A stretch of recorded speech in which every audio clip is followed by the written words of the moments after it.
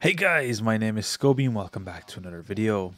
In today's video I'm going to be showing you how to install DuckStation on your retail mode of your Xbox Series S or your Xbox Series X. This is going to be a nice quick and easy tutorial. I'm going to be showing you step by step how to do everything. Let's jump right into this. There is a couple things I will mention though. Since we are not in dev mode, there is more potential chance that Microsoft could lock down on this. That may mean that they may block accounts that are actually using this, or they may ban consoles that are using this. I do find it unlikely, but it is a possibility. And with the latest updates to retail mode and how it's currently installed and set up, I feel it is in a better state right now that it's actually okay to use it. However, there is still a chance that this can happen. To be fully safe, I would recommend creating a new burner account for your Xbox. So don't use your main Xbox Live account, use a secondary account. So at least if they ban an account, it won't be your main account. And you can still use it and access it via your main account, so you don't have to worry about it in that regard. But that's a little tip that can make this a little bit safer. But of course, use caution and just know that it is possible that something may go wrong in the future. And this is not for a sure 100% safe method, but I'm still going to be showing you how to set it up in today's video. So what we're going to be doing is coming to our Xbox, we're going to be clicking the Y button to search, and we're going to be searching for Edge. And with this, we're going to be opening up the Microsoft Edge browser, which shows up right here. And it should be installed by default as long as you're on the latest version of your Xbox. If this is your first time opening up, we simply just complete setup right here. Click confirm a few times to get rid of all this information. And just like that, it should all be gone away. From this point, we're going to be coming up to the URL bar here at the top. You can use your left stick to scroll around. We're going to be clicking the A button. Here, we're going to be clicking the X button to remove all of this data. And we're going to be coming to this URL, https://.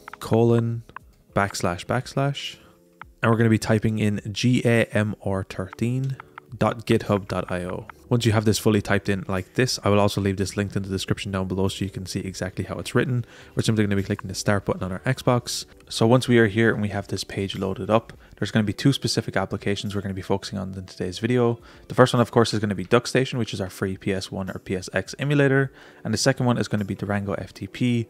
And this is going to allow us to transfer files directly from our PC or even Android device directly to our retail mode on our RetroArch, so we can transfer over the necessary files for DuckStation.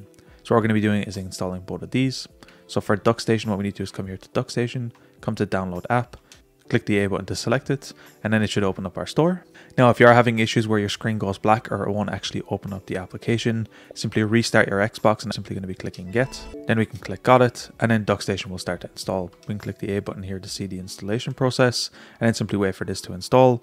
And of course, we're also going to need to install Durango FTP. From this point, we can also feel free to come back to our web page. We're then going to be scrolling down until we see Durango FTP. And from here, we're also going to be coming to the bottom left of this. We're going to be clicking on download app. Again, we're going to be clicking the A button.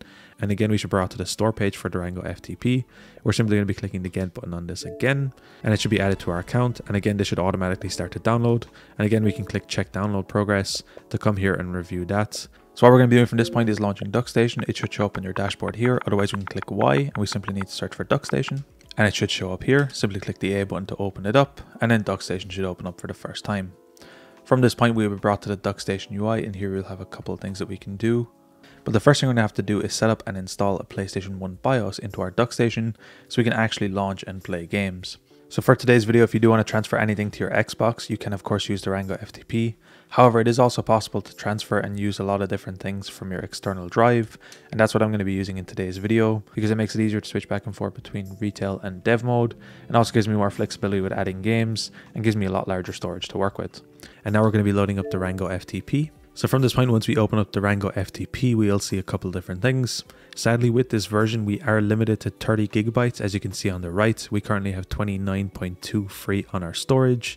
And that means we are limited to 30 gigabytes on the internal storage on our Xbox. But thankfully, we can do a lot with external storage, including loading and playing games from there. From this point, we're going to be staying on Durango FTP. We're going to be coming here to the bottom left to the start button right here. Simply click A on this. And now we're going to be starting our server. From this point, a couple things are going to show up on our screen. So in the middle here of the screen, we will see addresses of this device. And just below this, underneath our Xbox name, we will see an IP and some extra information here below. And we're actually going to be needing this to access the FTP and transfer files to the internal storage on our Xbox. So I'm going to be blurring this out and hiding this, although you will need this to access these files a little bit later. Now, while we're on the topic of FTPs, it is possible to transfer files from basically any device, a PC, a Mac, or even a mobile device. Anything that you can actually install an FTP browser and locate to and transfer files will work without any issues on this. Now from this point for the rest of the video, I'm going to be continuing on a Windows device, but as mentioned, it is possible on other devices. So I have seen that it is possible using the file browser in Windows. However, for me, it seemed to give me a lot of issues and for some reason would not work. So because of that, I'm actually going to be using a full dedicated FTP client. And if you are having issues as well, you can feel free to use this instead. So what I'm going to be using for today's video is FileZilla. I'll be leaving a download link in this in the description down below. It is going to be free to use, so you don't need to worry about that. We're going to be coming here to quick download links. We're going to be downloading the FileZilla client. It's going to automatically pick up that we're on Windows. Simply click download here. It'll then give us this pop-up and we're going to be using the free version, the first one here on the left. Simply click download and then our download will begin. From this point, you simply need to locate your downloaded exe file. I have mine on my desktop right here. Double click to install it. Click yes on the pop-up. Once this pop-up comes up, we're going to be clicking I agree. Here's where they do add a bit of bloatware to this. We're simply going to be declining this unless you actually want this, but most people will not. Simply click decline, click next. You can choose if you want to install it on the whole computer or just for you. For me, I'm just going to be choosing just for me.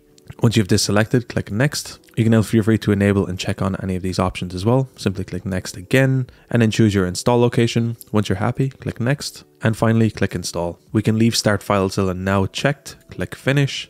And then FileZilla is going to open up. From this point in the host section, we're simply going to be entering the URL that was showed up on our Xbox underneath the addresses on this device. We're then going to be looking for the port. Once this is entered, we're going to be coming to the port and the port should be set up automatically in Durango FTP as 21.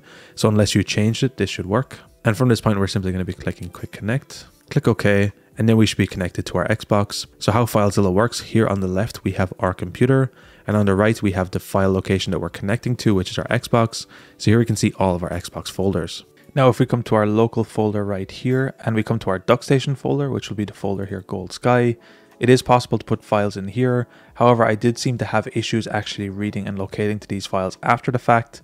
So I created a new folder here for BIOS and games, but neither of these seem to load correctly. So if you're going to be putting games on the internal storage on your Xbox, we can come here to our S drive, and I'd simply recommend creating a new folder here. So right click, create directory, and just name it whatever you want, BIOS or games or anything like that, and just transfer your files over here. Now for me in today's video, I'm actually going to be putting everything on an external drive, but feel free to put any files here you want and they should load up no problem inside DuckStation as well. So these are all nice things to have. Now in regards to your files, there's a couple things we're going to be needing. One is a BIOS file to actually load up and actually play games in DuckStation. And the second is of course going to be game files. I will mention I'm not going to be showing you where to download either of these in today's video. You will have to find and source your own. So feel free to dump or create a backup of your existing files or your games. Or you can go online and download them. But as mentioned, I won't be sharing any links. So with your BIOS files, you simply drag and drop your BIOS files over to your Xbox or to your external drive if you're going to be doing that like me. And the same thing are going to be for your games. Now, depending on how your games come, if you download or dump your games, there's a couple of different formats they can come in. There is .bin and .q formats like you can see I have on screen right now, or there's other options where it come in a .iso, and thankfully most of these game files will work inside DuckStation. However, if you download your games, they will most likely come in a .7-zip, as you can see it is here for me, or a .rar file, and sadly these will not work directly inside DuckStation, so we will have to extract these games before we can bring them over, and I'm going to be doing that next. So I'm going to be opening up the Windows File Explorer for this again, and we are going to need one of two applications to extract our games. So we're going to need WinRAR or 7-zip. I'll leave both of these linked in the description down below, but for today's video I'm currently using 7-zip, although the process for WinRAR is basically exactly the same. So what we need to do is right click on our game in a 7-zip format. If you're on Windows 11, we need to show more options. We then hover over 7-zip, and I'm simply going to be clicking extract here, and our game is going to start to extract. Now, depending on how large your game is and depending on the device you're using, this can take a couple seconds to a couple minutes to extract. So you just need to be patient here while this extracts. Just like that, my game is extracted, and as you can see, it's extracted into a couple different things, a .q and a couple of .bin files, and that's exactly what we're looking for. And once you're happy with that, again, you can feel free to drag and drop them over to your Xbox's internal storage in a new folder, or you can put them on an external drive like me. And now we're going to be heading back over to our Xbox, and we're going to be setting up the final things for this. Once we're back over on our Xbox and you've transferred all the files you want over, we can stop our transfer from Durango FTP and simply back out of here. We can then head back over to DuckStation. So the first thing we're going to be doing is coming down to our settings, and we need to set up our BIOS file. So to do this, we're going to be clicking RB or R1 until we get to the BIOS settings right here.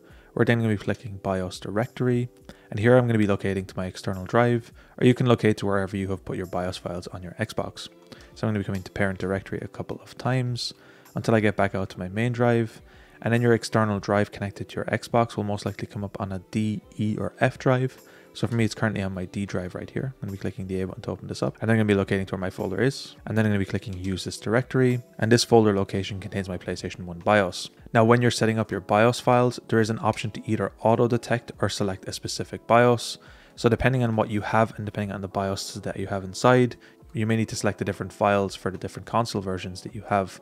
So you can set up any of the BIOS files here with the correct version that you have. From this point, we're then going to be setting up our game location. So I'm going to be clicking L1 a couple times. I'm going to be coming to the game list settings.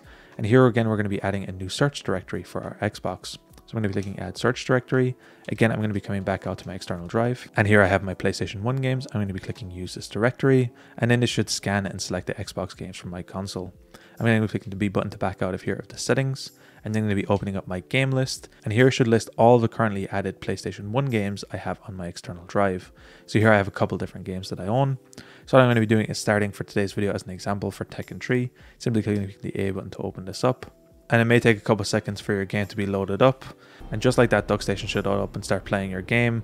And just like that, you should be able to play PlayStation 1 games on your Xbox. To open up the on-screen menu, you can simply click the select button or the button on your Xbox controller with two boxes on it. And then your on-screen overlay should appear here. From this point, we're going to be exiting our game, and we can take a look at a couple different settings we can set up. So we're going to be coming down to our settings tab right here. And as mentioned, we can use R1 and L1 or LB and RB on our controller to switch between the different things. So the first thing we're going to be taking a look at is our controller settings right here.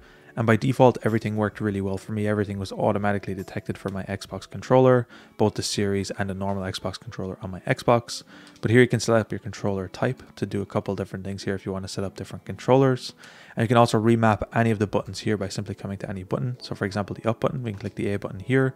And we can then select the button on our screen. So for me, it's going to be the up directional button on our D-pad.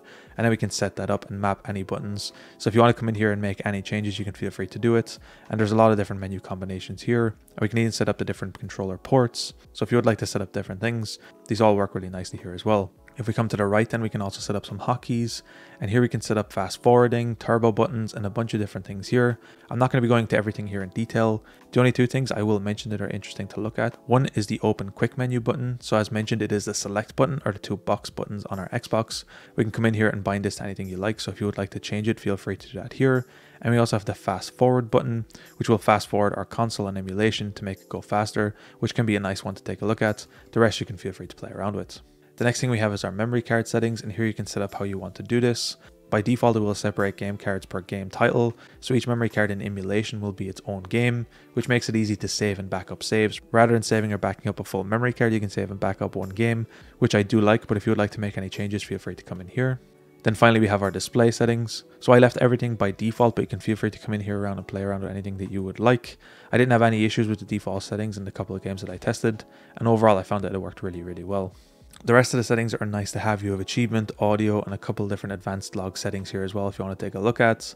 But overall, I found that this emulator works really, really well by default, and I really like what they've done here. Anyway, guys, I want to take this moment to give a huge shout out to the channel members.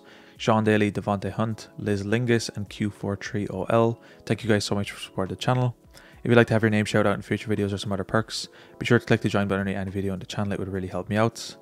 Anyway, guys, thank you so much for watching. Until next time, as always, keep it saucy. Peace.